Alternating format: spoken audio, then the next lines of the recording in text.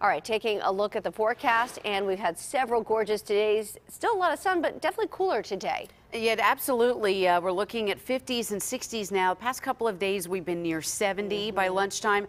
But we have the chance in some spots tonight that we could see a little touch of frost. Wow. It's a chance, especially north. Take a look outside right now. We do have beautiful sunshine. We're back to those nice clear skies. But we're only at 58, only. It's still very comfortable out there. But if you're in the shade, that wind out of the north, 15 miles per hour, it's a little cool. Still, the dew point relative humidity is very low. Now, that is going to help us tonight whenever temperatures drop. There's not a lot of moisture in the air. So even though it will be cool or chilly in some spots, that lack of moisture is going to help prevent some frost forming.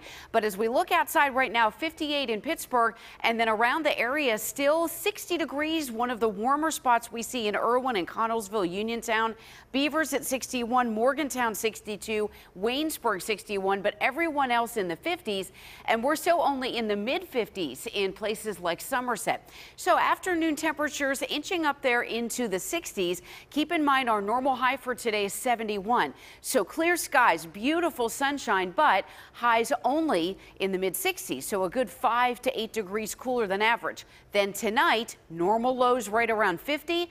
We're dropping into the 30s tonight. It's only for one night, and Mother's Day is our normal rule of thumb for average last frost date.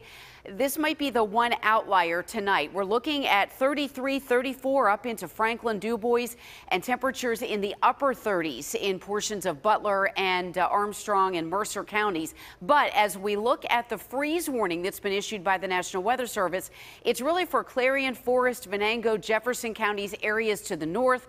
We could see freeze there. It's not a definite, but it's likely, so cover those plants.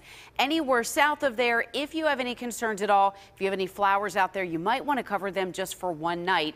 But further south you get, the less potential there is. Beautiful sunshine today, clear skies all around the area, and really, as we look at futurecast, not much going on as moisture all the way through the day tomorrow. We have to wait until Friday night, and right now it's looking more like Friday evening for even the first chance of a shower sneaking in here, and that will last until most likely the first half of Saturday. So 7-day forecast, 65 for the high today, comfortably cool, chance in spots to the north of frost or freeze tonight in the 30s. We're back to the 70s tomorrow. Friday, 79, late evening showers. Those linger Saturday, and then nothing but sun starting Sunday.